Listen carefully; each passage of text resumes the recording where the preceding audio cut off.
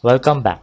In this video, we are going to solve a structural design problem that involves a cantilever beam design using load and resistance factor design method based on eStructural Design Tao found on the App Store. Design a reinforced concrete cantilever beam using load and resistance factor design with span of 6 feet. Assumed size of 9 inches by 18 inches. The beam carries a concentrated dead load of 8,000 pounds and a concentrated live load of 3,000 pounds at the edge of beam. Design criteria as follows. Strength of concrete 3,000 psi. Main bars 3/4 inch diameter grade 40. Stirrup bars 3/8 inch diameter grade 33. The beam carries a concentrated dead load of 8,000 pounds and a concentrated live load of 3,000 pounds at edge of beam.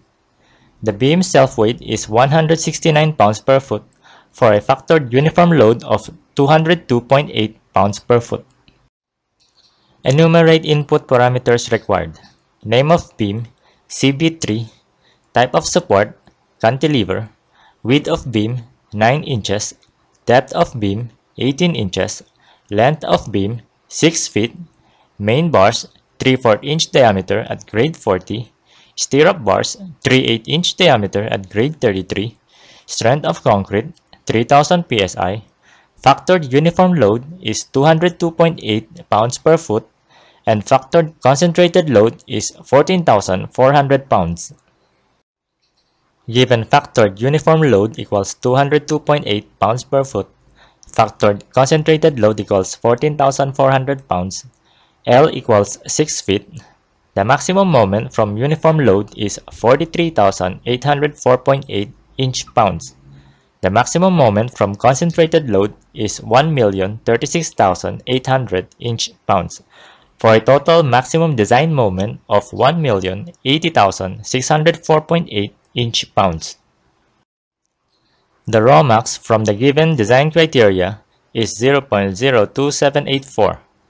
Then the maximum concrete beam design ratio Rn max equals 869.71 psi, followed by maximum moment from given section Mu max equals 1,692,477.4 inch-pounds, which is greater than the maximum design moment Mu. Given Mu equals 1,080,604.8, resistance factor equals 0.9, B equals 9, and D equals 15.5, the beam design ratio Rn equals 555.29 psi, and reinforcement ratio Rho equals 0.01585.